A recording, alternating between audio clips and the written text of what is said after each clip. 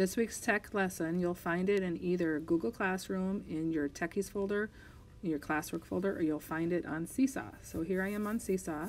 I'm in Mrs. Up Seesaw, and I'm going to go ahead and click on Pixel Art Ornament Weber. Now if you are in a different class, it's the same directions. It's just going to have your name instead. So I'm going to press on this picture.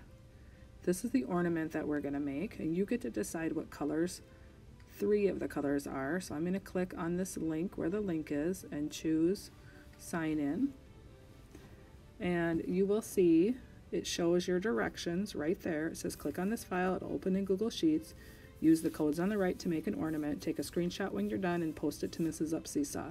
That's how I'm going to know that you have finished the work. When you click on the link, it's going to take you here. Now right away you're not going to see the green rectangle that has a plus on it, but there is an arrow at the bottom that you'll press and pop up, and then you'll see this file.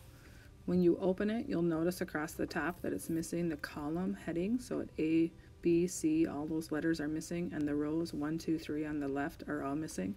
So on the corner below your battery life, you're going to press on the send out button, and this is going to go up. So the first part that we're going to make has to do with the hanger of the ornament. So I clicked on F1 and made it gray.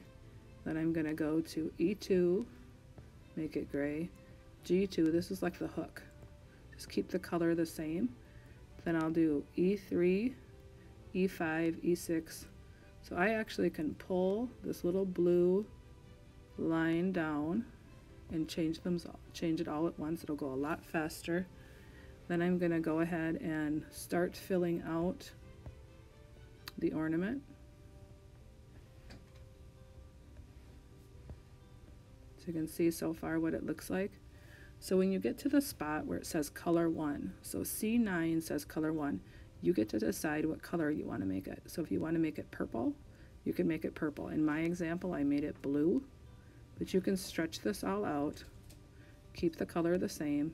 So for color 1, those are the codes for all color 1.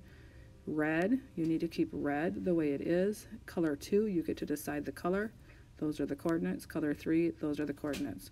So when you're completely done, you will have an ornament that's similar to Mrs. Up's, just the colors you choose.